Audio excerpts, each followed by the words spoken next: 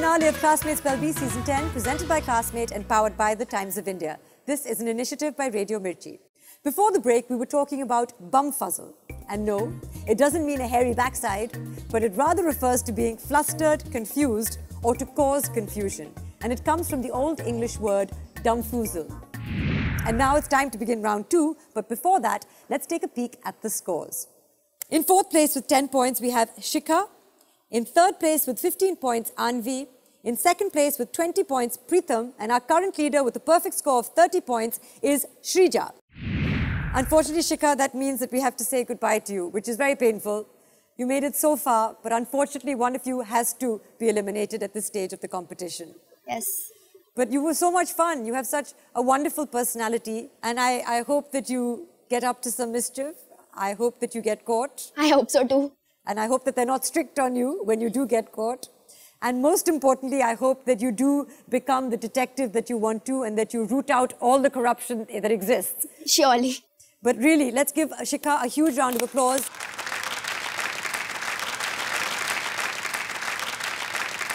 It's time now for us to play round 2 with our remaining 3 contestants as we inch closer and closer to finding out who becomes Classmate Spellbee Season 10's champion. Let's call to the podium Anvi Yadav again from DAV Public School in Gurugram.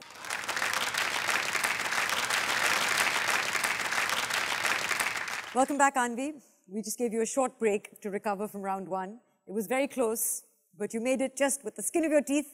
And you're here, you're alive, you have 15 points to your score.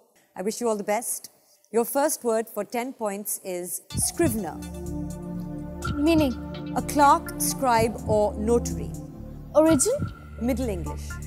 Could you use it in a sentence? Before achieving his literary celebrity, he worked as a scrivener in a law firm. I'd like to spell it as S-C-R-I-V-E-N-E-R. Absolutely right. Your next word, also worth 10 points, is thaumaturgy. Origin, please? Greek via Latin. Could you use it in a sentence? Give him a fridge, a microwave, and 2 minutes, and he'll show you thaumaturgy with food. T-H-O-M-A-T-U-R-G-Y. Classmates, what do we think? No, it's T-H-A-U-M-A-T-U-R-G-Y. I'm afraid, Anvi, you're incorrect, and they are correct. That is the accurate spelling of thaumaturgy, which means we do not give you points for that, but 2 words still remain in round 2. Your third word could take your total to 35 points. Blarney. Could I have the origin? It's named after a castle near Cork in Ireland. Could you give me the definition? Talk which aims to charm, flatter, or persuade.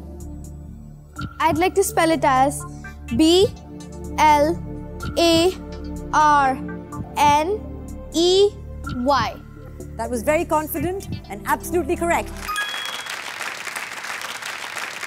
1 word remains in round 2. It could take your total to 45 points. Your word to spell is sybarite.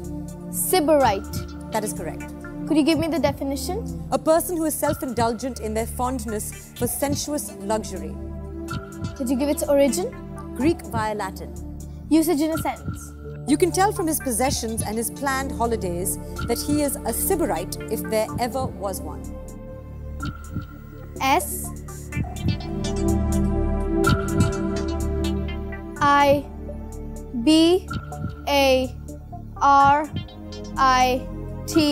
I'm afraid you're off by 1 letter.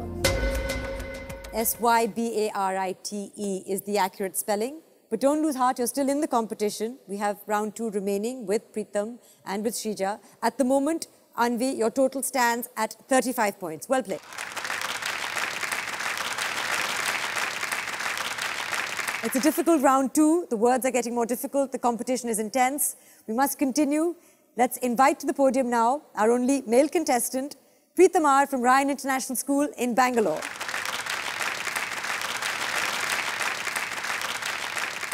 Preetham, when we started the semi-finals, there were only 5 girls. And now if you look around you, you're the only boy in the finals. Do you feel the pressure to win for the boys?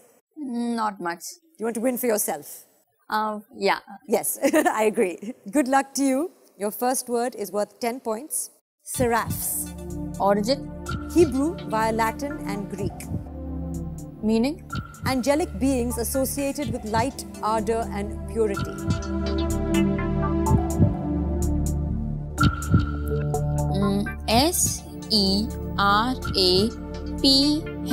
Seraphs. That's correct. Your second word to spell for 10 points is Techely. Language of origin. Old French. Meaning. In an irritable and bad-tempered manner. Is it Techile? You were very quick to answer that, but I'm afraid it's incorrect. Tetchily is the accurate spelling. You're currently at 30 points, trailing only by 5 points behind Anvi. Your word to spell is amanuensis. Amanuensis. Meaning. A literary or artistic assistant, in particular one who takes dictation or copies manuscripts. Language of origin. It is of Latin origin. Part of speech. It is a noun.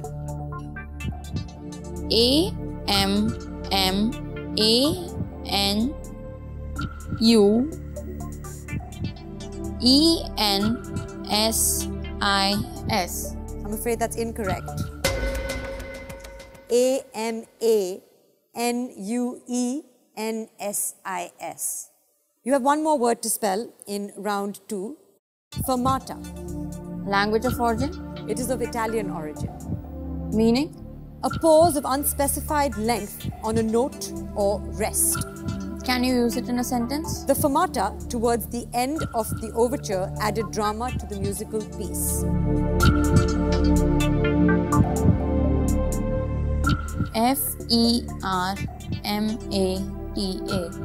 That is absolutely correct. Well done, Preetham. I'm pleased to tell you that at the end of round 2, you have a solid score of 40 points. Well played. Let's welcome her back to the podium, Shrija Malipuri from Narayana IIT Olympiad School in Vijayawada. So what do you make of round 2 so far? Yeah, the words are pretty tough. Were you struggling with some of them? Yeah. Have you thought about what you'll do if you win the competition? No. How you'll spend 2 lakh rupees? I'll give my parents. Good luck to you.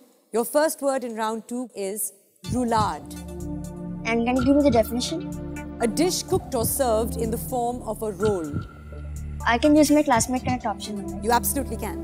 Classmates, 30 seconds to confer and spell out roulade.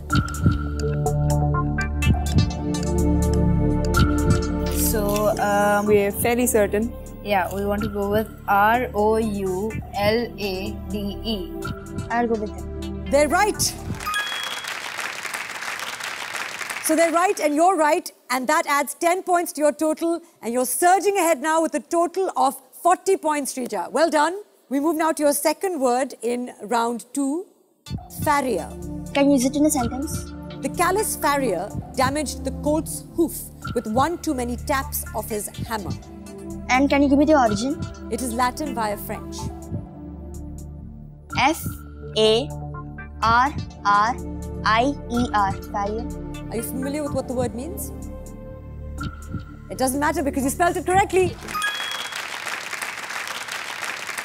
A farrier is a smith who shoes horses. You're currently in the lead with 50 points. You've secured your place in the third round of Classmate Spellbee Season 10, inching towards champion title. But 2 words remain in round 2. It can take your total up to 70 points if you spell them both correctly.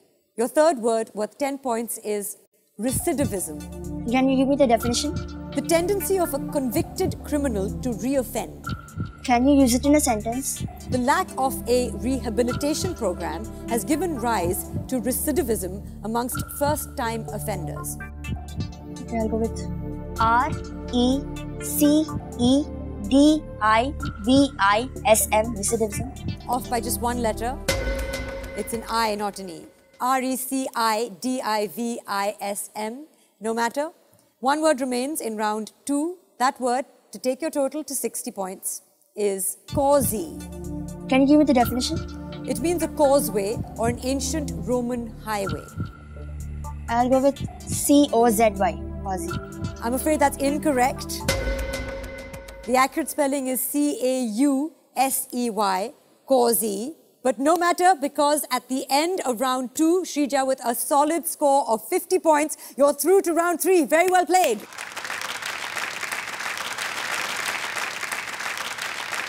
Well, that was really some spellodrama there. The tension, the speculation, and the emotions. And finally, we have come down to 2 contestants battling it out for 1 prize trophy. So lots of excitement and lots of nervousness in the air. But let's hope to ease the atmosphere with another funny word to think about in the break.